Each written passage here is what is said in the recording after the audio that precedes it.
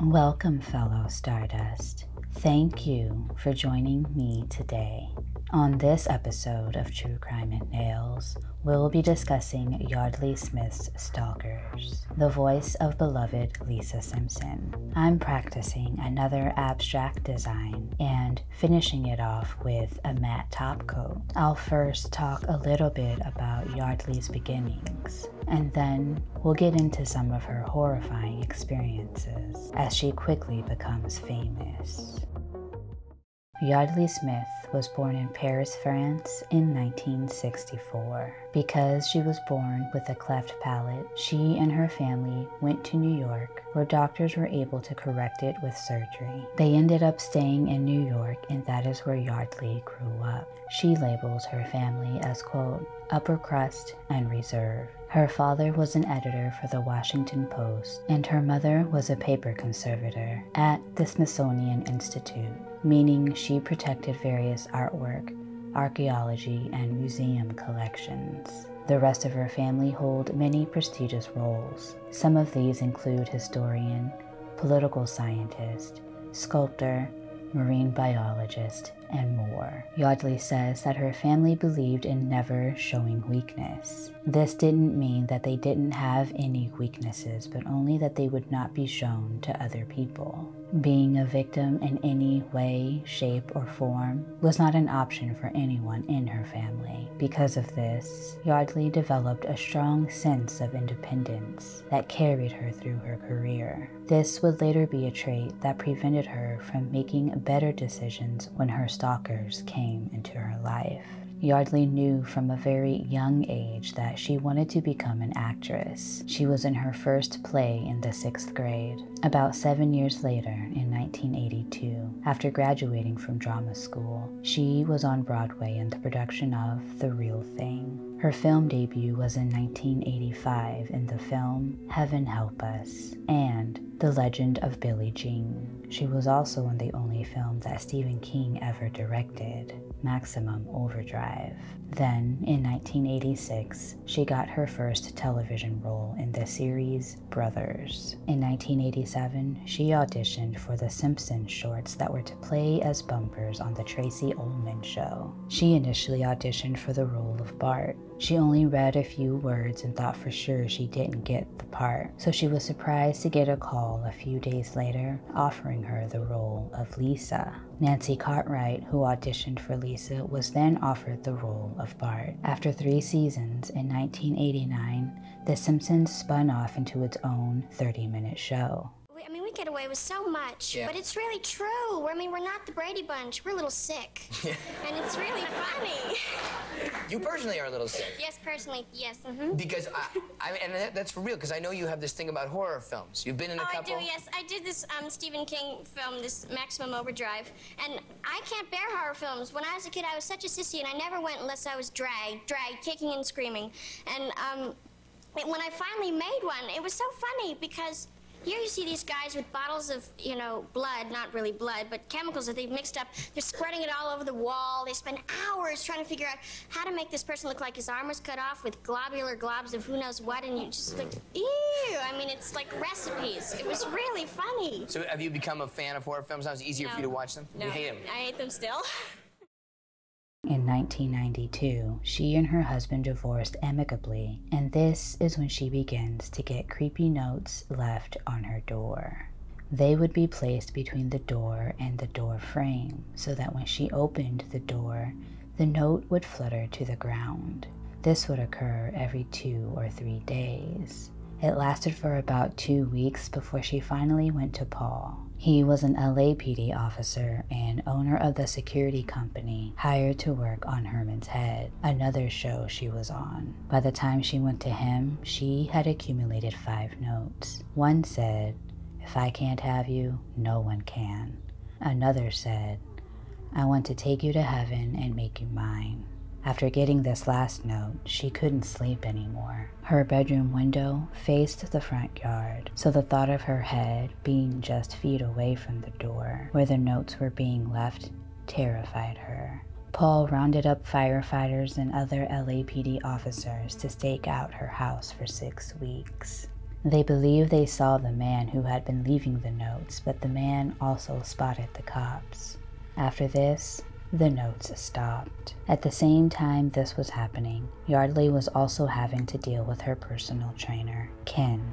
She was a member at 24 Hour Fitness and would attend the workout classes. One day, Ken came up to her and offered to be her personal trainer. He begged for a chance to let him show her what he could do. Unwilling to pass up an opportunity to improve herself, she gives in and agrees to work with him. Things started out fine. He worked her harder than she worked herself, and she enjoyed that. But he slowly became more and more creepy. Their goodbyes got awkward because he would try to hug her, and eventually he even tried kissing her on the mouth. She recalls being scared to tell him, "You can't do that." Sometimes she would leave without saying goodbye, but the next day he would confront her about it, asking her why she would leave without telling him goodbye.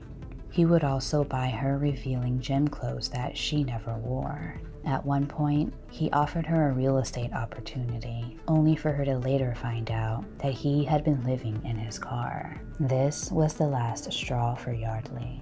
She quit training with him and discontinued her membership to the gym.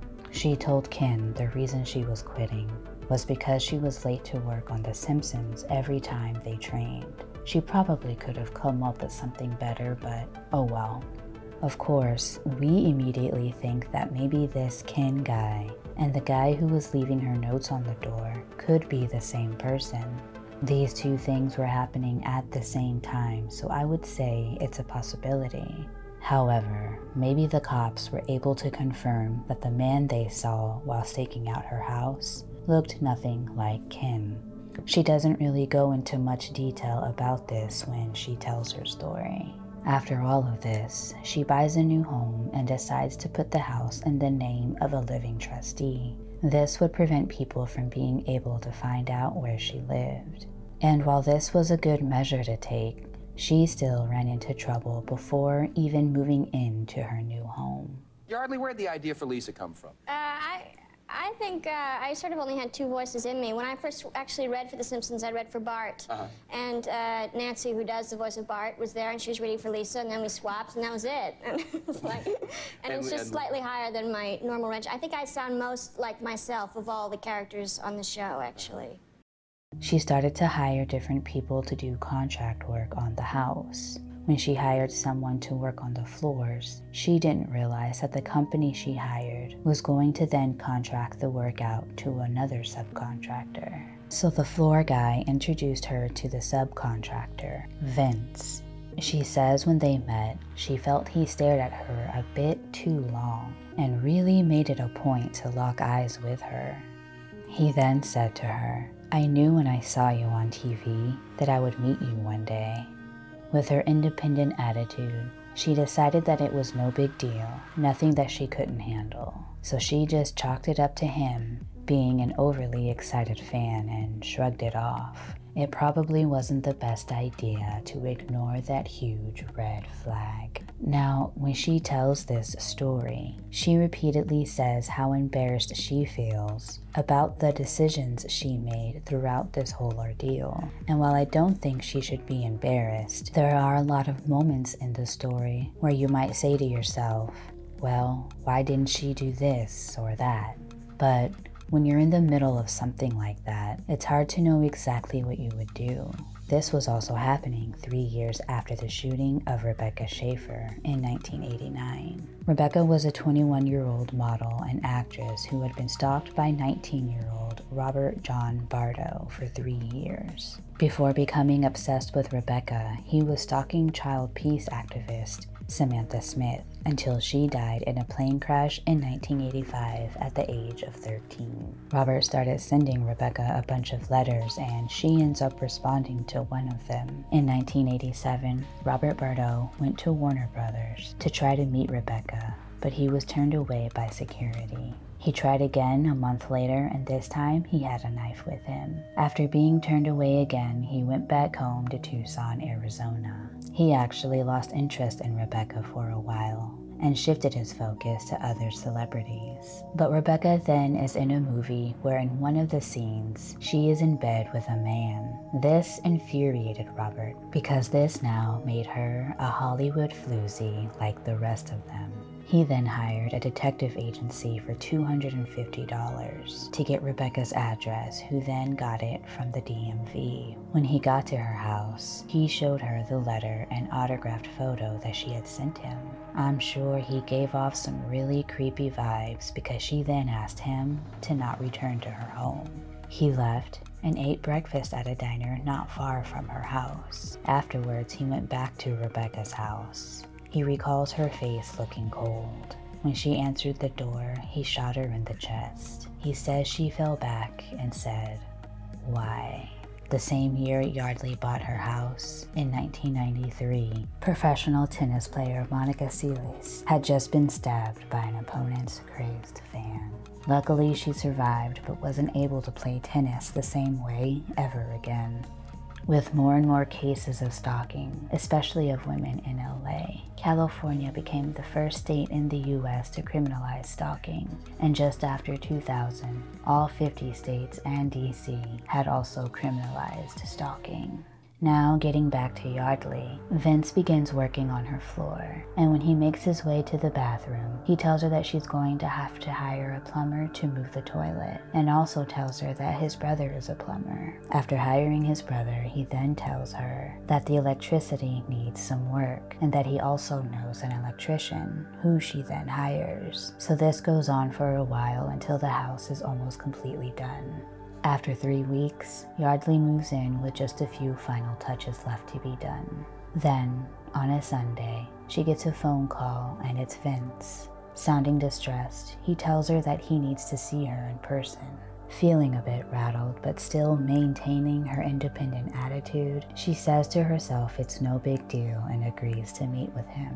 When he gets to her house, she notices red marks on his neck and arm. Right away, he tells her that he's killed 2 men for her and that she needs to pay him $20,000 for it. He said that 2 men had been following her and knew everything about her. He comments that she's not very aware of her surroundings and that she almost never looks in her rearview mirror.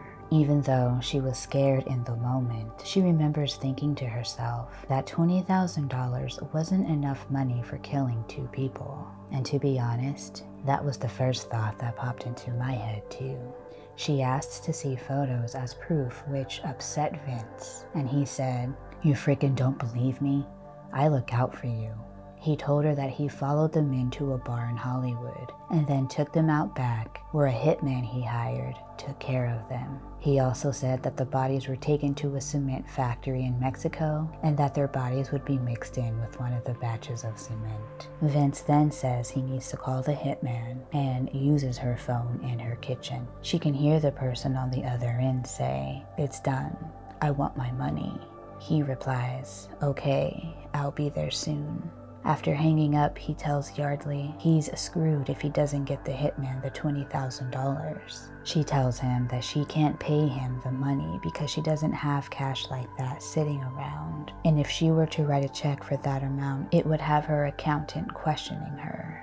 So he suggested that she write checks out for smaller amounts addressed to the different subcontractors he convinced her of hiring, and to then leave the check in the electrician's mailbox. She said she'll think about it. He then warns her that if she goes to the police that they would both be killed. Yeardley tells him he'd better go since the hitman is waiting on him, and as he leaves, he places both hands on her shoulders, looks into her eyes and says, "Yeardley, Yeardley, Yeardley, I wanted to call you last night and tell you I love you, and I'll take care of you, and don't worry." Yeardley didn't go to the police or anyone after this incident, even though this man still had keys to her house. Vince gave her a deadline of Tuesday to have the money ready. Knowing she wasn't going to pay him, she sort of just let the time pass without doing anything. Finally, on Tuesday, she sort of accidentally mentions the exchange to her friend, who tells her she needs to call the police immediately.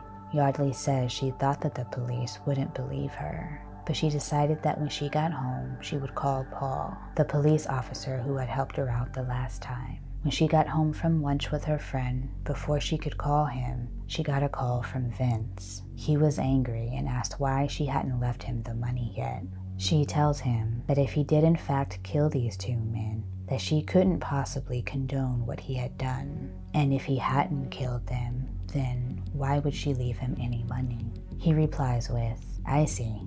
I do all the work and you say screw Vince." She tells him she's gotta go and hangs up. She immediately leaves her house and drives 2 miles away to call Paul. She tells him she's afraid to be at home again, and after telling him everything, he asks why she didn't go to him sooner, and she tells him that she thought she could handle it. So he plans to have his guys stake out her house again for another 6 weeks. Vince's tools are still in her garage, so while Paul is there, she calls him to ask him to come pick them up.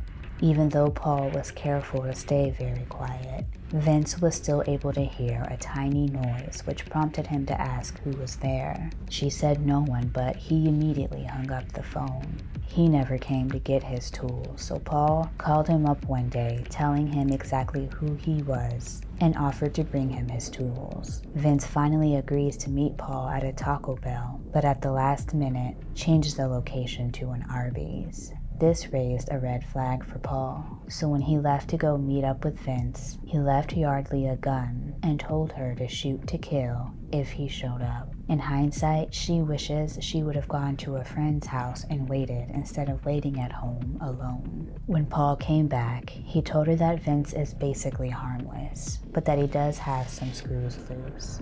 I'm not sure how a person like that can be deemed harmless, but okay.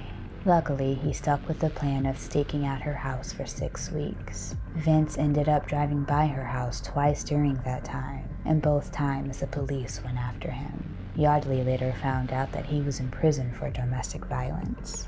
After going through these 3 incidents in 6 months, she also got a P.O. box so that her mail didn't go to her house. And she did everything else she could to keep her personal information private. Despite all of her efforts, fans still know when she is going to land somewhere. When she asks people how they knew she would be there, sometimes they reply with, "The flight attendant told me," which angers her because it's a violation of privacy. Although she chooses not to live in fear, in the back of her mind, she still worries that one day she'll be shot like Rebecca Schaefer.